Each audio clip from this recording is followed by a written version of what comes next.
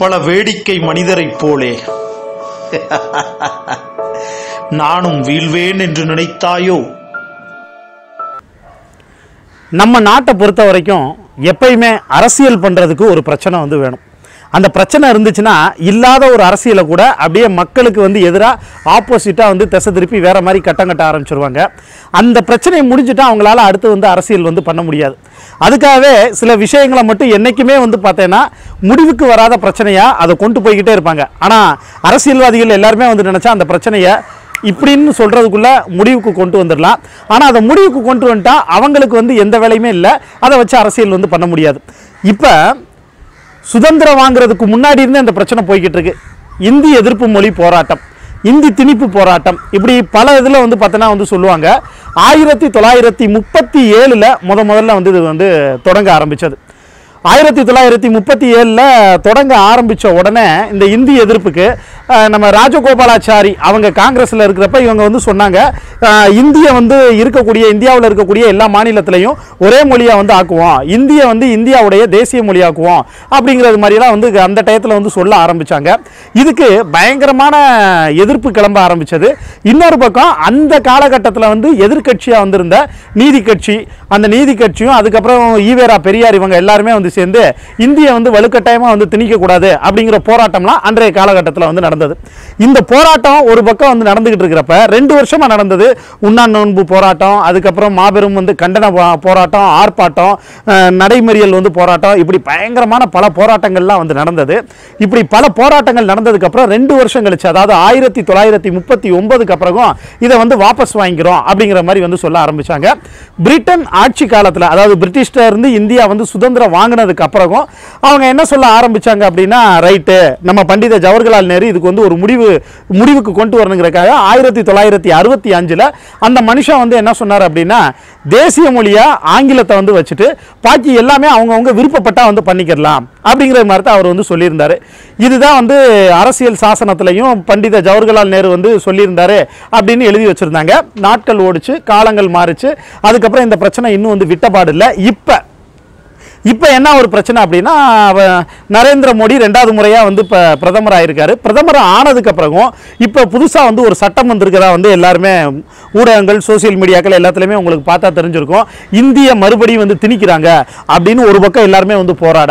இப்போ என்ன ஒரே ஒரு விஷயம் அப்படின்னா, இந்தி கற்றுக்கிறது சரியா தப்பா அப்படிங்கிறத தாண்டி இந்தி எதிர்ப்பு, இதுக்கு பின்னாடி இருக்கக்கூடிய வரலாறுகள்லாம் நம்ம பார்த்தோம்னா அதுக்கு பின்னாடி ஏகப்பட்ட அரசியல் எல்லாமே இருக்கும். ஒரு படத்தில் விஜய் சேதுபதி சொல்கிறது மாதிரி, நமக்கு முன்னாடி ஒருத்தவங்க ஜெயிச்சிருந்தாங்கன்னா நம்மளும் அந்த பாதையை தான் ஃபாலோ பண்ணணும் அவசியம் இல்லை, நமக்குன்னு ஒரு தனி பாதையை எடுத்து அந்த ரூட்டில் போய் நம்ம ஜெயிச்சா வாழ்க்கையில் எங்கேயோ போயிடலாம் அப்படிங்கிற மாதிரி சொல்லுவாங்க.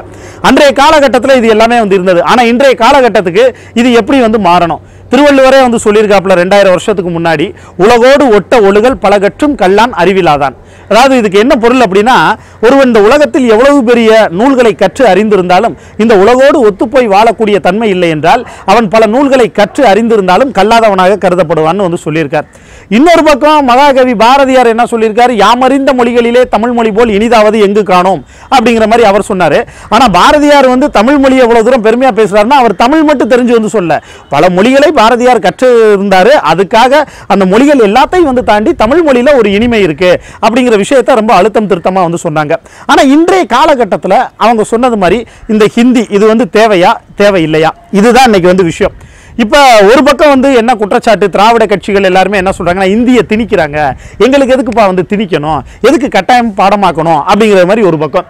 ஆனால் இன்னொரு பக்கம் என்ன சொல்றாங்க அப்படின்னா, நாங்கள் சிபிஎஸ் சிலபஸ் பிரகாரம் எந்த ஒரு மொழியை நாங்கள் திணிக்க கிடையாது. அதாவது மத்தியிலிருந்து அவங்க சொல்றது அதே மாதிரி தான் நாங்கள் முதல்ல சர்வதேச லாங்குவேஜ் இருக்கக்கூடிய ஆங்கிலத்தை தான் ஆங்கில வழி பாடம் கற்றுக்கிறேன்னு தான் ஃபஸ்ட்டு வச்சுருக்கோம்.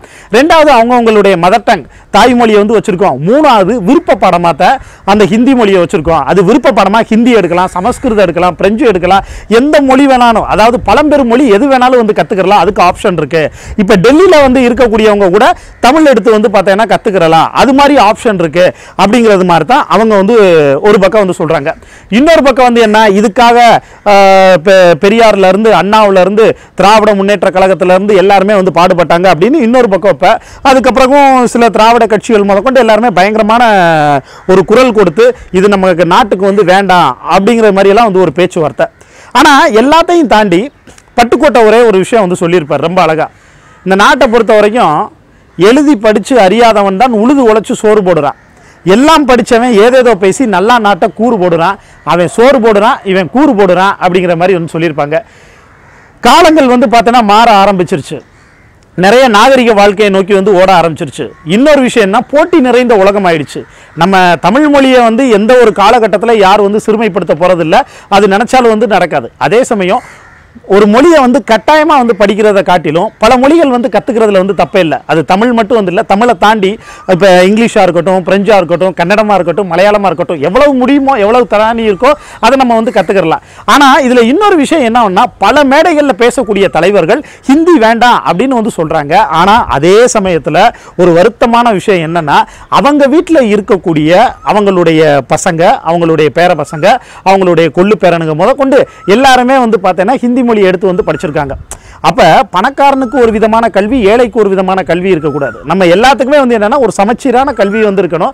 அந்த சமச்சீரான கல்வி இருக்கிறப்ப இப்போ இந்தியாவில் 70% பேர் ஹிந்தி கற்றுக்கிட்டு இருக்காங்க. இப்போ நம்ம இந்தி எதிர்ப்புன்னு சொல்லி இங்கே போராடிக்கிட்டு இருக்கக்கூடிய இந்த ஒரு சூழல்ல இப்போ கன்னடமாக இருக்கட்டும், மராத்தியா இருக்கட்டும், குஜராத்தியா இருக்கட்டும், இங்கே இருக்கக்கூடிய பல பேர் வந்து பார்த்தீங்கன்னா அவங்களுடைய மதர் டங் கூட சேர்ந்து ஹிந்தி வந்து கற்றுக்கிறாங்க.